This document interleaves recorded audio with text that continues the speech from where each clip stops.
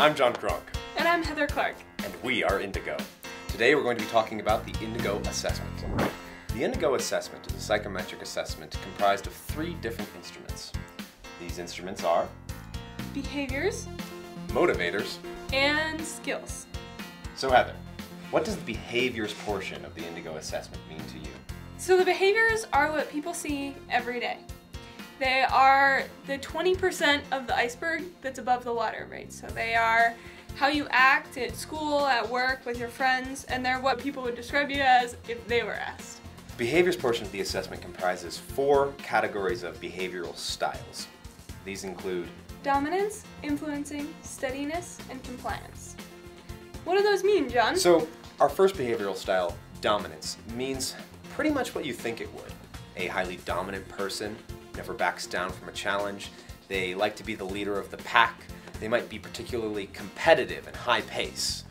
So someone who is high influencing doesn't necessarily mean they're persuasive. They are, however, typically friendly, outgoing, and people-oriented. They love to talk and work with others. Why can't you hear a pterodactyl pee? Because the P is silent.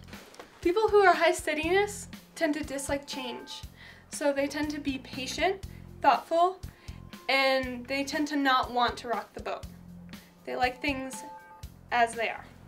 Someone who is compliant may be described as someone who reluctantly goes along. You see, compliance suggests that you are not naturally trusting. You're a little bit antagonistic that way, but more reserved. So whereas our dominant person is going to potentially go out of their way to tell other people when they disagree, the compliant person prefers to stay back, gather all the information first, and sort of confirm or deny their suspicions before they exhibit any judgment. So they're known for being analytical, critically minded, a bit pensive.